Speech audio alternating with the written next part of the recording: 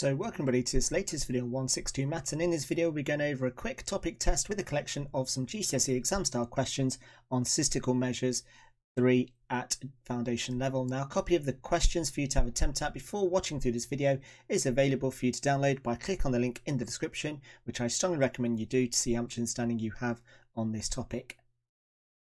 Now before we get started, it's worth mentioning that there is no formal indication about whether a particular question on this test is specific to a calculator or a non-calculator paper. However, any questions that generally involve more complex and decimal numbers will generally appear on a calculator paper.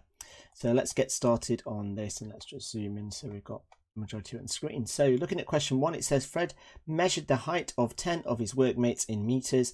Calculate the mean height. So again, for this, what we need to do is to simply add up all the 10 numbers. So if I add all of those 10 numbers up, which again I'd probably easily say that this would be on a calculator, and we should have a total height of 16.02. Then from this, to work out the mean, it's going to be the total sum, which is 16.02, divided by the total number of people, which is 10. And so if I then divide those two numbers together, I get 1.602. And again, I'll probably just write down all the numbers rather than trying to round that number off. Moving on to question 2, it says the table below shows how many cups of coffee the staff in an office had in one day at work. And it says write down the mode. And the mode is the one that is the most popular.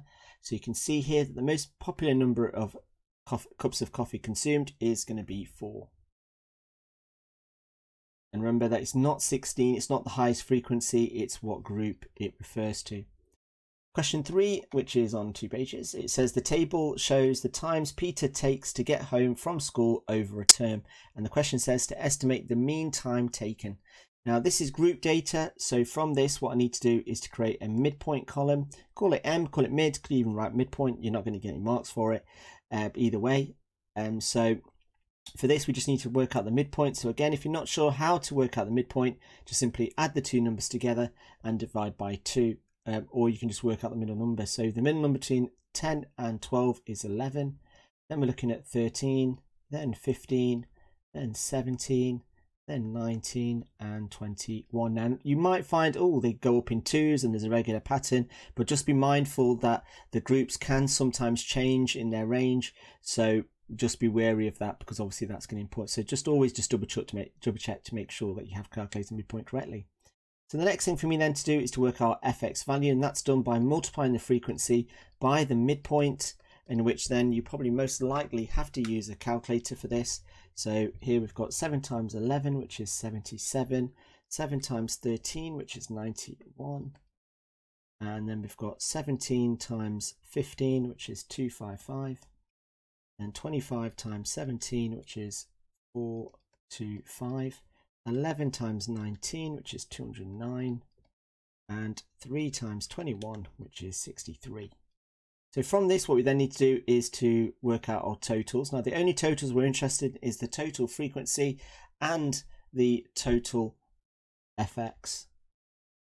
So the total frequency adds up to 70, and the total fx, you should have a total of 1020. So here the estimated mean is the total fx, which is 1120, divided by 70, and if I work that out, I should have an answer of 16 minutes. And it's really important that you do show, because it's worth 4 marks, you need to make sure that you're not skimping in any of the working out. Make sure you do show those workings and that you're showing your clear working out. Next question then says find the modal class. So the modal class is the group with the highest frequency, and that's going to be 16 to 18.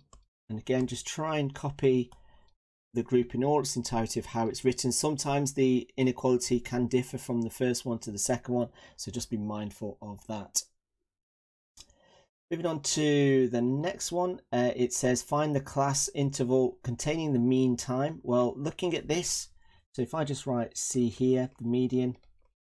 So the median is the middle number. Now we know that we've got 70 bits of data, so the median position is going to be 70 divided by 2, which is 35. So I'm looking for the 35th occasion of when he walked home.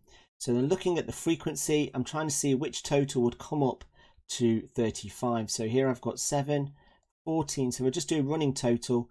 That's then going to be 31, and then that's going to be 25, so that's going to be 56.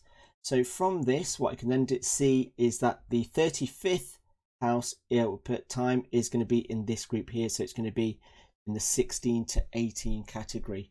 So that's what I then just need to write here. So it's 16 to 18, and there is my final answer. Now in terms of working out for that, it's just a case of having a running total. So I would say for the 2 marks, this is probably where it would come from, and also recognizing that it's the 35th position. So personally speaking, I would say you'd get 1 mark for writing 35 and then 1 mark for your final answer for the 2 marks.